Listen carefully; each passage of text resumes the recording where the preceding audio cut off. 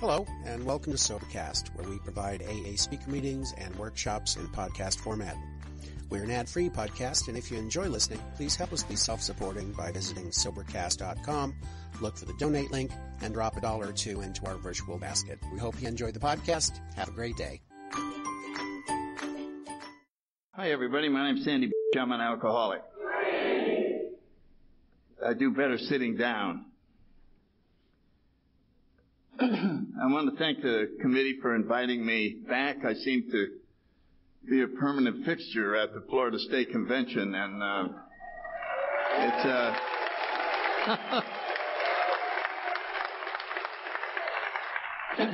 it's a lot of fun. And I wanted to say that, I travel around a lot, and there's a lot of people in here that go to conventions all over the place, and I've been to a lot of your home groups. So I see you often. And I don't think I've ever really thanked you all for being so kind to me. It really means a lot to me that you come up and you say hello. A lot of you sent cards when my daughters went a couple of years ago. And I don't get a chance to thank each one of you personally, but it really means a lot to me that I see your faces and we're all still sober, and it means a lot. So I just wanted to tell you that. Let's see, I got sober on December 7th, 1964, and I got sober up in the Washington, D.C. area, and I was there for, I guess, how long was I there?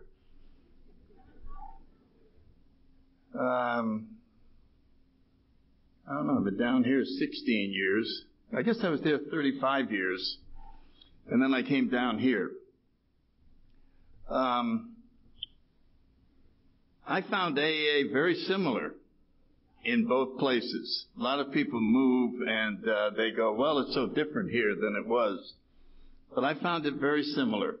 I found that both places were very enthusiastic.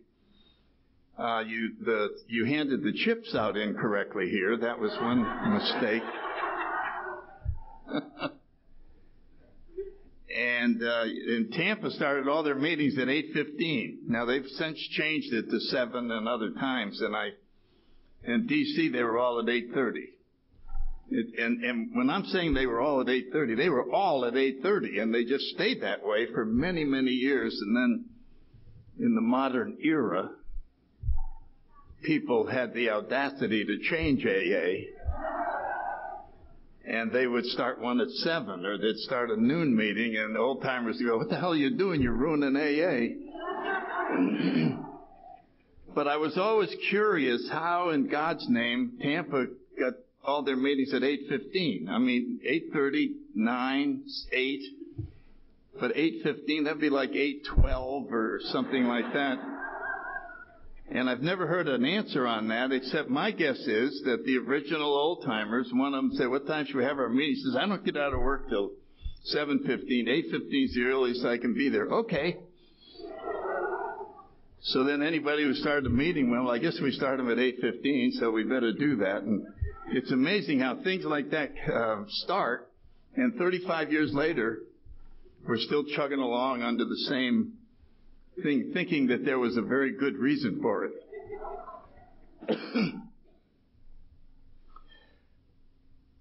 I grew up in New Haven, Connecticut, and I was born in 1931. And when I was 10, World War II started, and they had a big polio epidemic, and I got polio. And that was back when doctors made house calls. So our family doctor came out, and I remember him coming in, and I was very sick, and I couldn't bend my neck, and, your muscles all tighten up. So he had a long talk with my parents out in the hall. When you're left out of the conversation, there's something serious going on.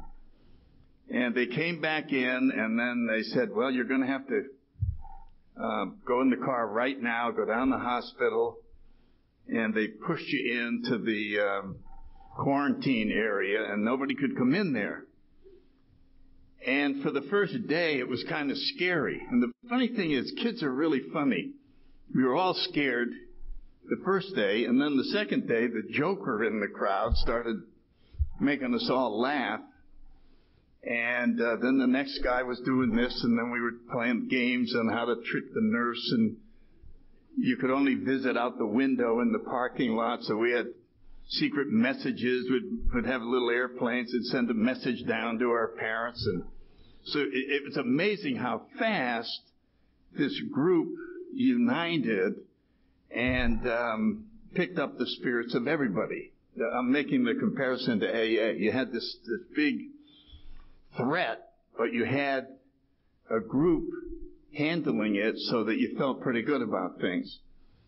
And after a month or so, I don't know how they divided us all up, but they sent a bunch of us up to Newington, Connecticut, to the Newington Home for Crippled Children.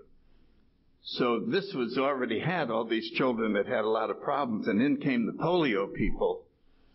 And once again, it was scary for a while, but then I started watching these kids that had been there forever. And I remember seeing one kid run up and down the stairs on crutches. One crutch in front. I mean, he was going faster than people with regular legs. And I'm sharing this because there were just so many inspirational things. And I remember my parents, in order to visit, I'm thinking back about World War II, they had to wait to get an increase in their ration cards on their gasoline. So they had enough gasoline to drive up there, because each family had you got these little coupons, and when you went to get gas, you turned them in. When you ran out of coupons, you didn't get any more. And it was very limited unless you were a doctor or something like that. And so I remember when they finally were able to come up, and it was kind of nice. And I was one of the lucky ones that the Sister Kenny treatment worked for. There weren't that many. It was a nun that came up with this treatment where you were, they put heat on I couldn't move this arm or right leg, and they put heat on there, and then they moved it around in a certain way for physical therapy. And my leg came back 100%, and my arm came back about 90%. But it left a atrophy in the back, and there's a hole back here. And I have a story about that hole. When I was taking my flight physical, I had never told, if you tell anybody you had polio, you're not even going to get in the Marine Corps. So I did not check the box. I don't know if I still would. So I'm taking the flight physical to get into the Naval Aviation flight program, and the doctor's, I can feel him, he's pushing in my back, and he comes to this hole, and he goes, I could hear him make that noise, and his finger was in there. And he said, "What's this?" And I said, "I don't know." And I heard him poking and going, And then he took his hand out and he said, "Okay." If it had been a different doctor, I never would have got to flight school. I look back at, there's events like that all throughout our lives where it could have gone entirely different.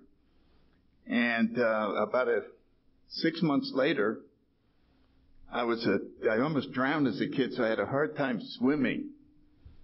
And we had to pass a test. I did okay with the underwater things, and they jump you in the parachute, and then they dump you upside down in the cockpit and all that. But this one was, you had to swim up and down the pool for half a mile. I was so tense in the water that I would just burn out energy. So my class had all passed it, and I was going every night back to the pool, and this seaman third class Navy guy, and he and I were the only ones there. And he'd go, "Okay, come on, Lieutenant, you can make it tonight." So I'd get in the pool. I'd start swimming. He said, "Try the side stroke. Try this." And so I'm trying. It came down to last night, and I'm going. I'm looking at the clock. You had 30 minutes or something like that, and I realized I had 1 minute to go, and I had 2 laps. You're not going to get that done. So I finished the one lap, and I just put my head down in total disgust, and he came over and he said, "Nice going, Lieutenant, you made it." Now, if that had been a different guy, I wouldn't have got through flight school. I guess he just said, "This guy's trying so hard, I'm going to give him one free lap." And I often wonder how nice it would be to find these people and thank them. They probably had no idea what a effect they had on our lives, and I'm sure all of you have had little angels that showed up and gave you a hand. Anyway, I don't think my childhood was that different from everybody else's. I think childhoods are designed to get us off on the wrong track so that we have to be rescued later.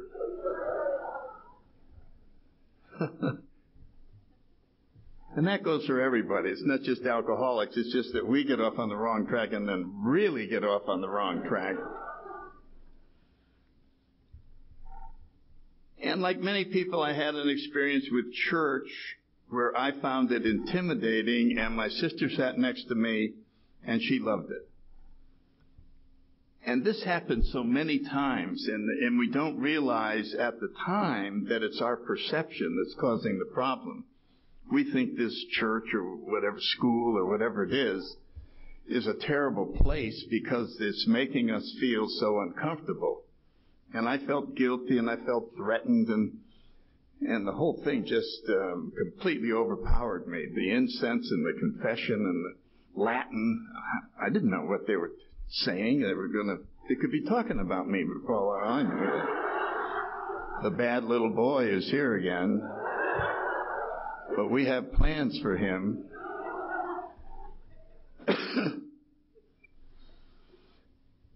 And as I said, my sister sat next to me and just loved it. And she died last year with 35 years sobriety. And she went to that church. I went to her funeral, and the priest was 35 years in AA. And I got to talk to him, and he's thinking of coming down to visit in Tampa. And it was quite a nice experience. And so as the more uncomfortable I got, the more I was looking out there to see what was causing it. And out there is you.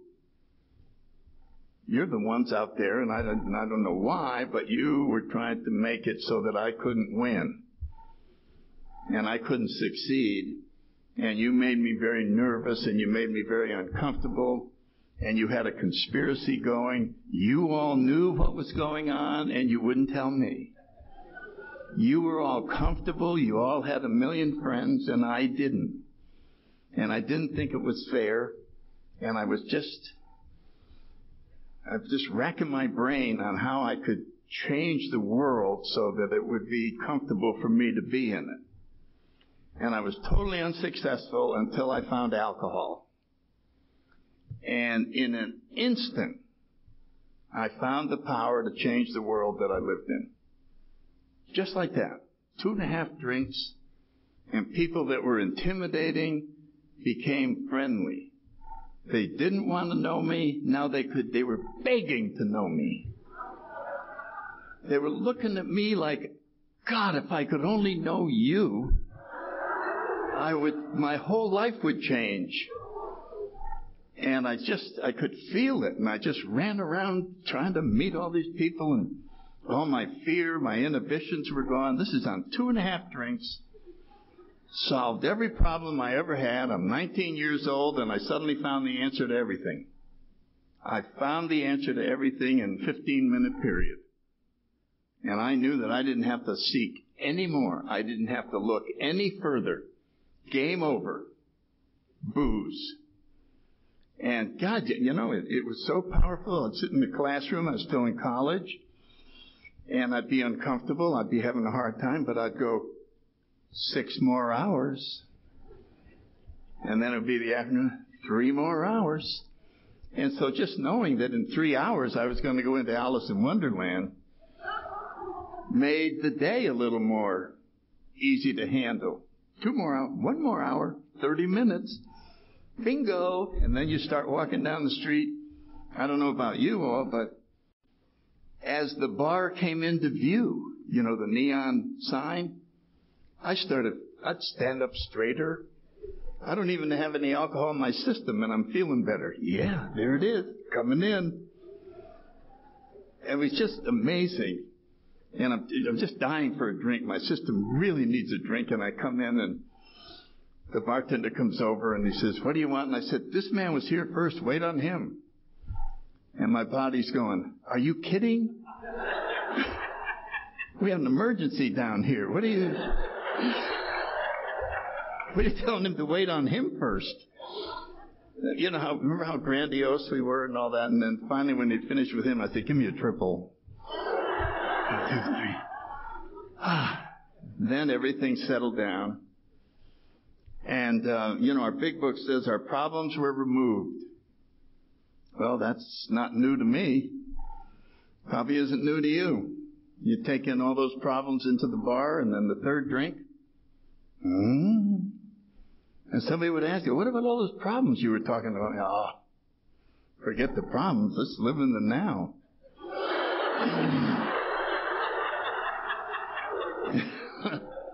Got to live in the present moment, man. Eat, drink, and be merry. You know, tomorrow we could be dead. "Well, I hear you only have half the rent money and it's due tomorrow." I said, "Yeah, everybody have a drink. We'll spend it all tonight. And we'll worry about the rent money tomorrow. But today, we're going to live today to its fullest." And didn't we do that? God, we really had this AA program down to a pat while we were drinking. Not that our amends were sincere. The thing I relate to in the big book, when they're talking about the actor, said he was self-serving even while he was trying to be kind. I always related to that, trying to be kind. In other words, when you're self-centered, you don't know what kind is. It's impossible to be kind when you're self-centered. But you hear that kind people are admired. So you ask around, "Well, what do kind people do?" And then we learn it, so then we do it. And we do some kind-looking things. But people see through us and realize we're doing it in order to get something. And I just related to that, not knowing what these words really meant, what it meant to be kind and unselfish. We were self-seeking while we were being unselfish. If I was being nice to you, I had a motive. I was going to ask you for a favor next week. So I'd butter you up first. But I wasn't saying it to make you feel good, and I wasn't saying it because I meant it. I was saying it because I saw a way of advancing what I needed to get done. And of course, it was a shock when my sponsor said self-centeredness is the root of our problems. And I went, self-centeredness? I thought money was the root of my problems. I had 6 kids and I'm broke and we're in a lot of trouble. And he's saying self-centeredness. And I remember going, self-centeredness? What the hell is self-centeredness? And he said, well, a self-centered person thinks about themselves all the time. I said, well, yeah, I do that. And then they said they see everything in relation to them. They're the center of everything. And I'm going, yeah, so what's wrong with that? So it started sinking in how self-centered I really was, and it was a shock. It was just devastating. And I said to my sponsor, I'm embarrassed to tell you how self-centered I am. I thought about it last night, and it just overpowered me. But don't worry, I'm going to fix it. Only a self-centered person would try to fix self-centeredness on their own. He said, well, how are you going to do that? And I said, I'm going to become unself-centered. And he says, how do you do that? I think you stand over there. I'm not sure how you would become. And it turns out you cannot become unself-centered on your own. Now, whatever you do, you're still self-centered. So our program offers us the answer. And the answer is to become God-centered. And when we do that, we are now at the real center. And everything looks different. And that's why Chuck Chamberlain talks about a new pair of glasses. He's talking about the transformation from self-centeredness to God-centered and how different everything looks. That transformation that we do, it occurs more slowly here in AA, but it's very similar to the transformation of the third or fourth drink. Everything suddenly looks different, and we feel different about it. We're more comfortable. Remember when that fourth drink, I just looked around the whole bar. Sometimes, after 4 drinks, I would look at the customers in the bar and I'd start crying because of the quality of people that were there in the bar. Their spirituality and their wholesomeness overcame me. I was so lucky to be there. Now, 10 drinks later, there were serious fistfights and name-calling, and all the wonderful people left. But at that moment, I would just be overcome with the magnitude of the situation.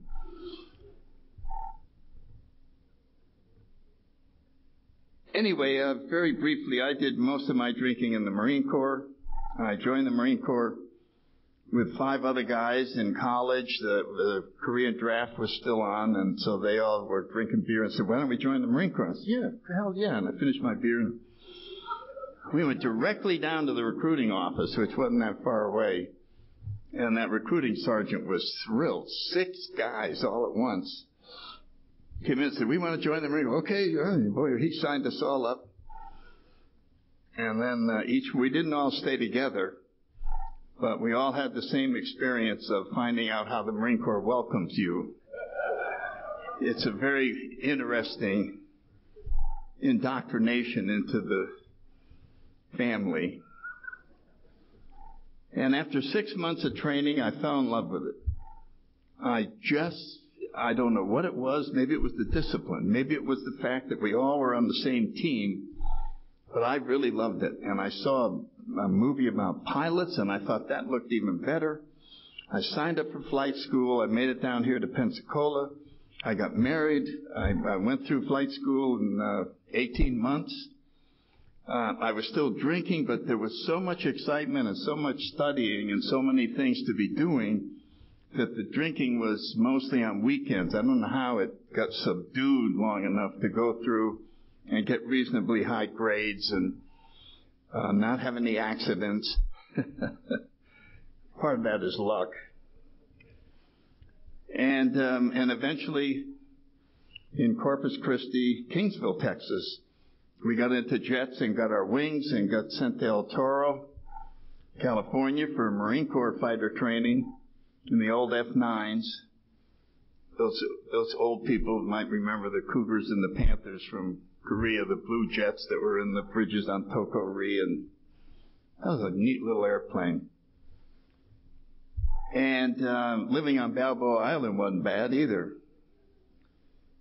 And we traveled up to El Toro, and at the time, between Balboa Island and El Toro was almost solid orange groves. There was a big canyon, and we drove through it. And I think I told this story recently, but I still get a kick out of it. They were opening Disneyland, which was right near El Toro. And I remember being in the club with this other guy, and he said, they're opening Disneyland. And I said, well, what's that? And they said, they got this thing over right around the corner. They built a castle, and Mickey Mouse is in the parking lot, and he greets everyone. I said, Mickey Mouse greets everyone?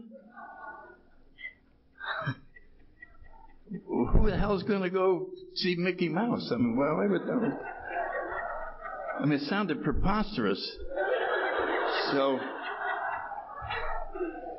we had a couple more drinks and said, let's go over. So we drove over, and it was early, and that parking lot must have held 5,000 cars. I don't know. It was enormous, but one little corner had cars in it, and the rest didn't. And there was some little tram or something that took us out. There's Mickey. Hi. And I'm going, Jesus. And there was a castle, and it looked like there was some rides, and I said, Mickey, where do you get a drink around here? And he said, we don't have alcohol in here. See you later, Mickey.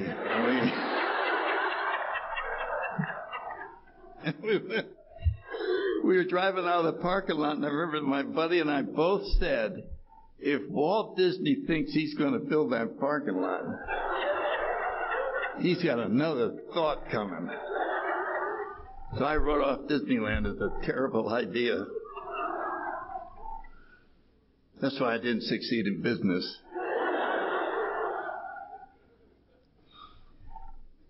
So we went overseas, and the war was over, and I had a great time, met a lot of wonderful people. I had 14 years in the Marine Corps. I lost my career to drinking, which I regret very much, but I got AA out of it, and I wouldn't trade that for anything. And I think I've mentioned this. I didn't get promoted to major. You have to get promoted if you're going to stay in for 20 years. So I had 14 and didn't make it the first year, didn't make it the second year, so now I'm out. It's just a deal. You get an honorable discharge, but you're gone. And I had been going to meetings every night, and now I'm out in the dirt with my 6 kids. And I was thinking about it at home. I didn't want to. When you have these deep problems, you don't want to bring them up to your sponsor. He'll take them away from you. He won't let you think about them at all. And if you can't think about them, you can't turn them into huge events. So according to my way of thinking, going to a meeting every night for 2 years and getting thrown out of the Marine Corps meant that God hated me. This new God that I'm going to trust. And I'm going to. So I was very upset. I was just beside myself. Meeting every night, thrown out of the Marine Corps. They just didn't go. And I remember going to meetings. Somebody say, anybody got a topic? I never raise my hand. You have a topic. I haven't done it in 40 years. But I raised my hand that night. They said, well, what topic do you want to talk about? And I said, getting thrown out of the Marine Corps. I said, Sandy, that's not a good topic. It's not really something anybody... I don't care. It's my topic, and it's driving me crazy. I don't want to hear that. I need some feedback. And I figured once I announced I was being thrown out of the Marine Corps that AA would help me. Somebody with a corporation would go, are you available? I have a vice president slot in marketing, $50,000 a year expense account, and a Buick. Would that be all right, Sandy? Would we help you out? Something like that. I would consider good advice. But the advice I got was very strange. It was, just say the Serenity Prayer. It'll make you feel better. Double up on your meetings. You got a lot of time. Help new people. Take your mind off yourself.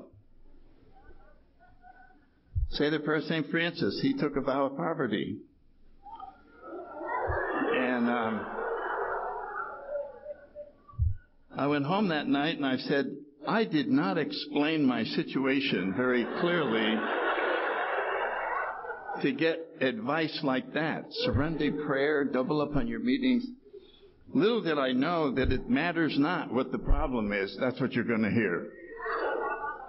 You could find out you're going to die. You could just get divorced. You could just lose a leg in an accident. Just lost a leg in an accident. Oh, say the Serenity Prayer. Double up on your meetings. We'll get you a wheelchair. Help the new person. Don't feel bad about yourself. Prayer of St. Francis. So we know one thing, that in AA we just have one solution for all problems. And it's a very powerful solution that involves God. And it's been going on for a lot of years. And we should be used to that because before we got here, we had one solution for all problems. I don't ever remember saying to myself, oh my God, here's a terrible situation I won't be drinking over. This one I'll handle sober. I didn't know how to handle a situation sober. I had no idea how to handle anything. So I got a warrant or something and the mails show up at the sheriff's or whatever it was. I was panic stricken. I said, what do you do when you get this? What do you do? I don't know, but I will shortly. Go out to the kitchen. 1, 2, 3. Let's see. Tear it up. Who cares?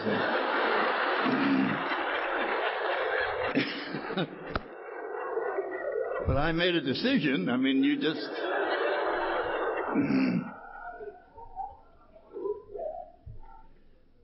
So eventually, I lost, as I said, I lost that career. I ended up in a mental institution. That's where I found AA. And the biggest gift I got out of all of this was my sponsor. And I'm like Bob. We had sponsors for a long time. Yours was how many? 45? 43, and mine was 42 years. And what a blessing to have a relationship with someone that long. And eventually become friends. And we just helped each other with problems. And I would call him, and he would call me. And if he didn't know the answer, he would call somebody with more sobriety. And I do that to this day. If somebody calls me and I don't know, I'll call Bob, or I'll call Clancy, I'll call somebody, call Tom. And I'll go, have you run across this situation? And that's the beauty of this program. Our egos don't get in the way so that we have to come up with the answer ourselves. We're free to call somebody and say, I don't know, but I think I know somebody who does. Now, I don't tell them that I got the answer from someone else, but that's all right. I like them to think their sponsor is infallible and wise and all that. But if they listen to this talk, they're going to be greatly disappointed.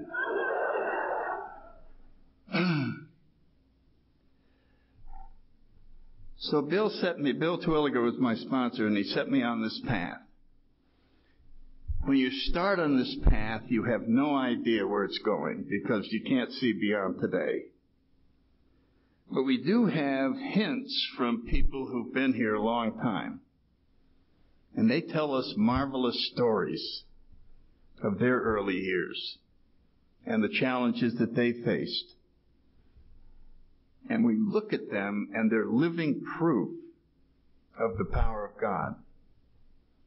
And so even though we don't have a connection with the higher power, we're forced into admitting that there's other people whose lives have been greatly affected by this spiritual connection. And so there's two forces that drive us towards this ultimate solution, which is a power greater than ourselves, that most of us end up calling God because a power greater than ourselves takes forever to say. And even the strongest ego finally goes, okay, I'll use God. And I know I'll look bad, but I'm going to finally say it. I said I'd never say it, but I'm going to say it. I think 8 years is the record, if you're curious. And then you realize I could have done that the first week. And so these two forces are, one is attraction, and one is alcohol. And alcohol is saying to us, if you don't change your mind and start to believe that there is something such as a power greater than yourself, you're going to suffer greatly. You are not going to make it. And that's the dilemma that's in the second step in the big book, in the chapter The Agnostic. We have a spiritual illness which only a spiritual experience can conquer. And I remember reading that, and my sponsor wanted me to get the full impact of it. Do you see where you are? You have a spiritual illness. You have an illness that only a spiritual experience can conquer. And I said, I don't believe in spiritual experiences. And he said, oops, you're screwed.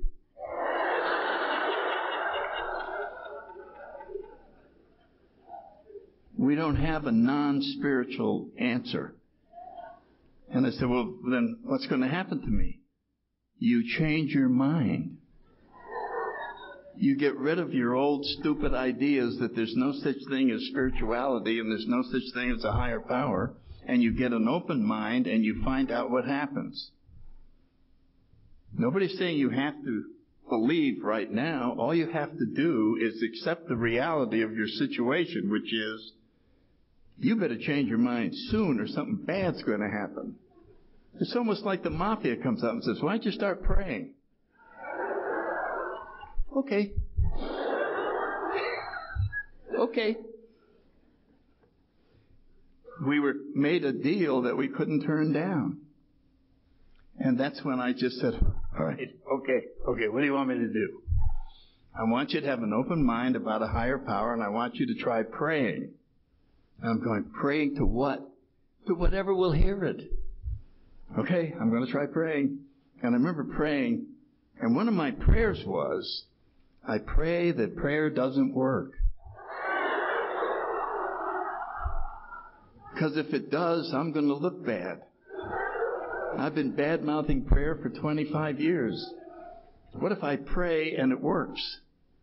Everybody will go, ha-ha, you're a jerk, ha-ha. I didn't want to experience that. Isn't that silly? Our pride just going, I hope prayer doesn't work.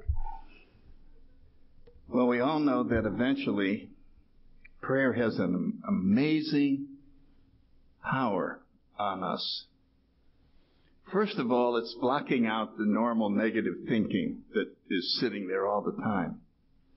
And the second thing it does, it calms us down to the point where we start to realize that maybe there's something else present that we weren't aware of. We don't know what it is, but we're starting to have an awareness that there's something around us that's been there all along that we hadn't noticed before. I sometimes remember back in the old days when the hotels had reading rooms. And if you were waiting for somebody, you could go in there. They had a lot of nice books and big easy chairs, and you could just pick a book out and wait for the train to come in with your friend or whatever it was. And so I remember going in there and looking around, and I said, wow, I'm the only one in here. And I got a book, and I'm reading about 20 minutes. Suddenly I realized there was someone else in the room. And I got up and looked around. By God, there was a guy back in the corner that I hadn't noticed before. So I sat there for 20 minutes, and then I became aware that someone else was there. To me, that's kind of how God appears. I suddenly become aware that there's something else going on that I wasn't aware of before. But I cannot experience this awareness when I'm disturbed.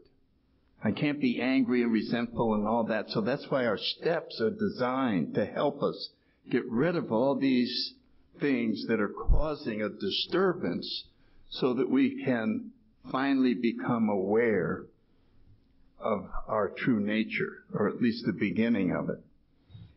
And I think it's captured so well at the end of the promises when it says we suddenly realize that God is doing for us what we could not do for ourselves. To me, that's the best description of a spiritual awakening. Here you are. You've had no clue about God at all. Maybe you got about 10 months. Maybe you got 2 years. And you suddenly realize that God's doing all this. It's not a bunch of coincidences.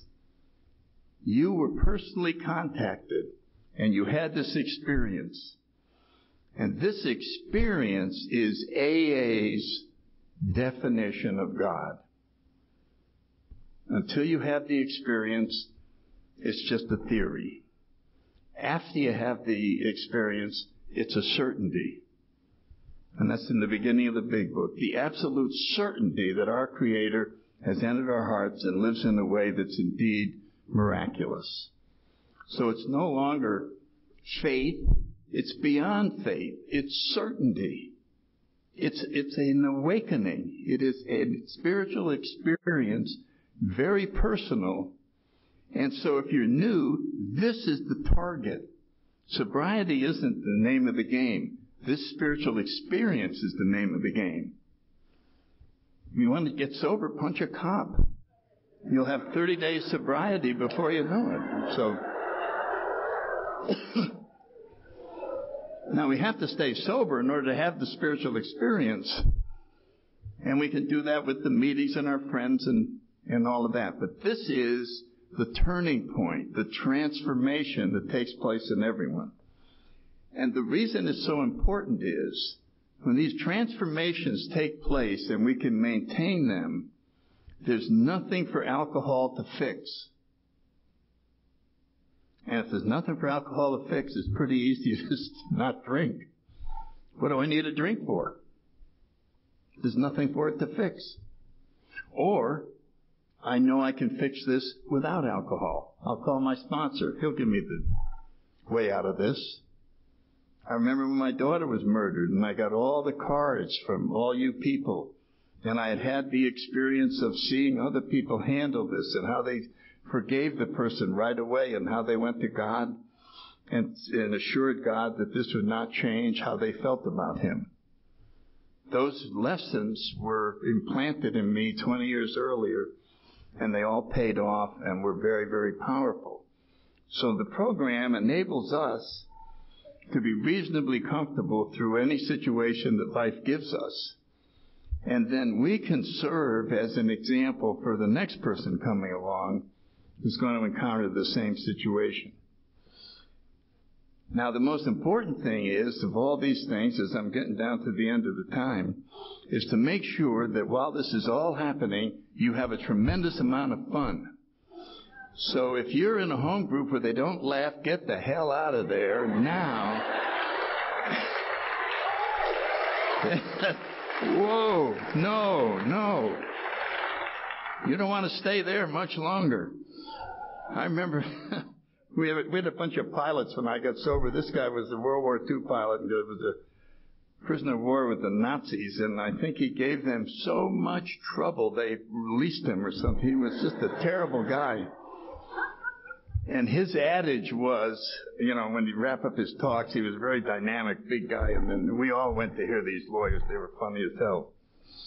And he would wrap it up with, okay, here's the thing, if you're new, don't drink, go to meetings, do the steps, get a higher power, and stay the hell away from the sad asses. That was his. And I think that's damn good advice. Because this is, when we think of our theme, the joy of living, when we absolutely insist on enjoying life, we're not a glum lot. This is designed to enable us to deal with life-threatening situations. Alcoholism is a fatal disease with a lot of fun while we're doing it. And we laugh at ourselves and we tell stories about how stupid we were and the crazy things that we did. And everyone in the room laughs because they did crazy things. And we're not doing them anymore. And we're so happy that the co-founders gave us this gift that we're going to pass on to many, many people in the future.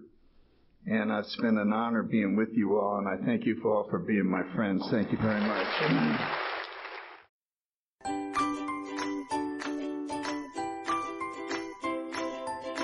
Thanks for listening. I hope you enjoyed the podcast. Sobercast is ad-free, and we'd like your help in order to keep it that way.